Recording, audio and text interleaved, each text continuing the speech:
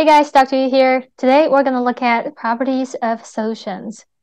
So you can see that in TEAS 7, there are a lot of new wording, but old content, such as describe the polarity of water and its influence on water as a solvent. Even though it's old content, I think it's pretty important. So we're going to go over that real quick.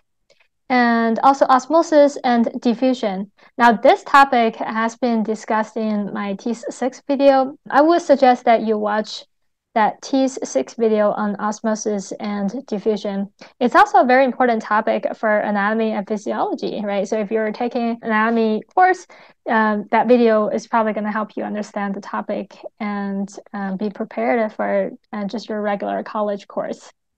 There are two new topics. Distinguish between solvents and solutes. We're going to talk about that. And explain concentration and dilution of solutions. So this is also a little bit complicated because it involves concentration. There might be a little bit of math that you need to do. We will also go over this in detail. Now, first, just kind of a recap of water properties. Water H2O has this very interesting molecular structure, and I like to say that it looks like a Mickey Mouse. So that's the head of the Mickey Mouse with the 2 ears, and the head is oxygen atom, and the 2 ears are 2 hydrogen atoms. And remember that when you look at water molecule as a whole, the oxygen end is negative, and then the hydrogen end is positive. And that's why water is a polar molecule, right? It has 2 opposite ends that have different charge, right? One is negative, one is positive. So other molecules that are polar, meaning they also have a positive and negative end, these molecules would like water, and they dissolve in water. They're water soluble. Polar molecules like each other, right? So that's why water is a universal solvent, because the polar molecules can dissolve in water pretty easily.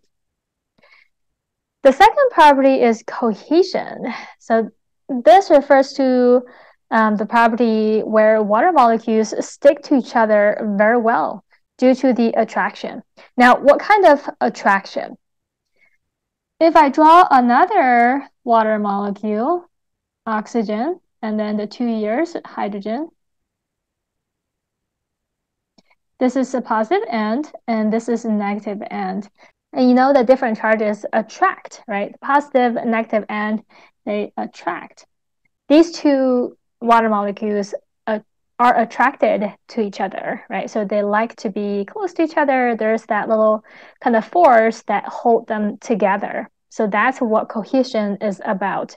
And if you look at the photo on the right, if you put something that's not too heavy, right, something light, not too heavy, on the water surface, you can see that the water can really hold the weight of this paper clip, right? It doesn't sink.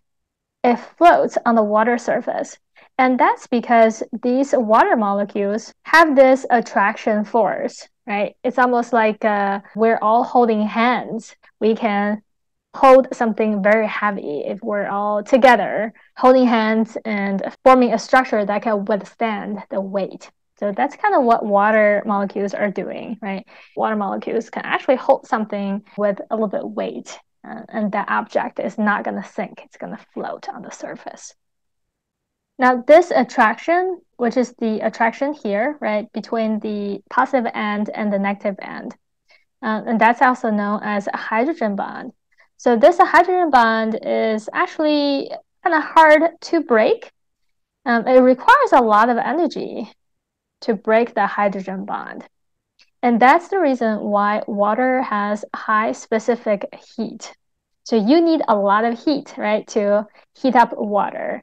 And I'm sure you have this experience, right? If you boil water in a metal pot, the metal will get hot very quickly, right? But it takes longer for water to get hot and starts boiling. So that's high specific heat. Another property for water is a high heat of vaporization. So that just means that it takes a lot of heat for water to vaporize, right? To turn from liquid to gas. And this is also because the attraction between water molecules, that hydrogen bond that holds water molecules together. So you need to provide a lot of heat, right, to break that bond. And then the water molecules can get away from each other, right, and become that gas state. Okay, the next one I want to mention is adhesion. Adhesion is the attraction between these similar substances. I know it's just fancy wording. Basically, it just means different substances.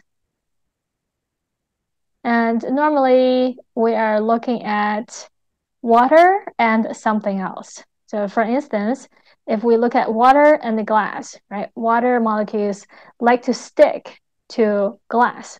And that's why when you measure something in a glass graduated cylinder, you probably will see meniscus, right? There is the water surface is not flat, right? There's concave there. And that's because water molecules stick to the glass and it kind of climbs up a little bit. So that's adhesion. So this is just a quick overview on water properties, especially the polarity of water. Okay. Now we're going to look at solvent and solute. So when we look at a solution, for example, sugar solution, salt solution, there are two parts to it. There is a solvent, which is the greater proportion of the solution. Now for TEAS, I think it's pretty safe to say that the solvent is probably going to be water. I doubt that TEAS would be tricky enough to use something that's not water as the solvent for a particular solution. So you can safely assume that for a solution that you see on TEAS, the solvent, the larger proportion of the solution is going to be water. And then you are going to dissolve something in water, right? And that something that you dissolve in water is known as the solute. So water is the solvent, and whatever you dissolve in water is solute. So here's an example. If we're talking about sugar water, then in this solution, water is the solvent and sugar is the solute. Now, how about a saline solution? And that's 0.9% sodium chloride. Which one is the solvent? Right, water is pretty much always the solvent. Solute is sodium chloride, right? That's why I have this information here. So we dissolve sodium chloride in water, and 0.9%, that's the concentration. That's a common saline solution that we use in medical practices. All right, now the formation of a solution, right? When you dissolve something in water, it's a physical process. There is no chemical reaction involved.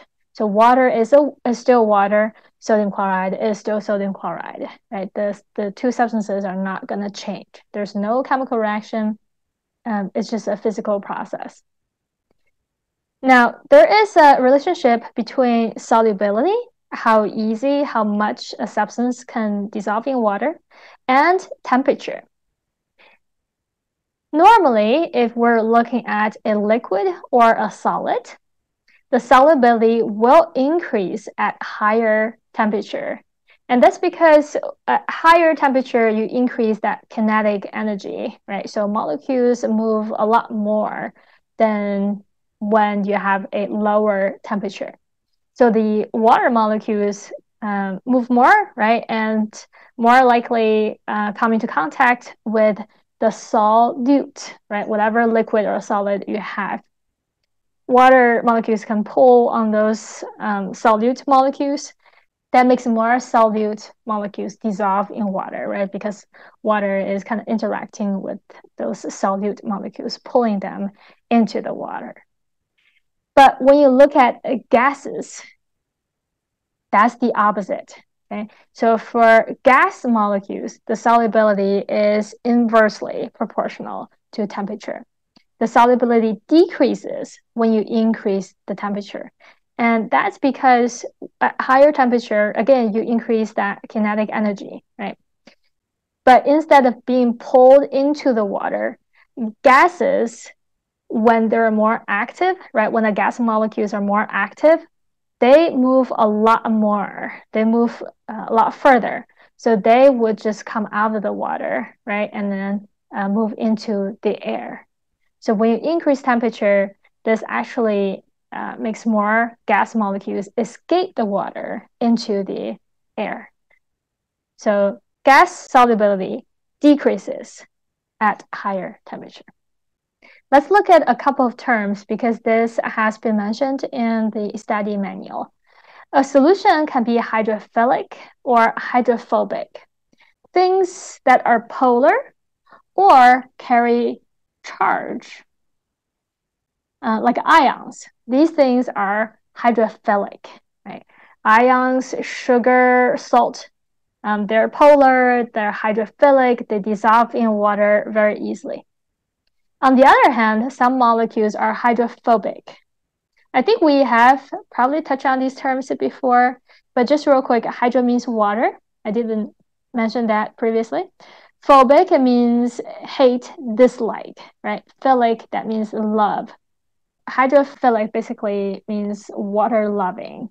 And the hydrophobic just means the substances don't like water because these substances, these materials are non-polar. Usually hydrophobic or non-polar molecules have a lot of carbon-hydrogen bond. For example, it should be oil, definitely not soil, fat, some vitamins like a vitamin D, and some hormones like sex hormones. Those are big molecules with a lot of carbon-hydrogen bond. So they do not dissolve in water very easily. They're hydrophobic.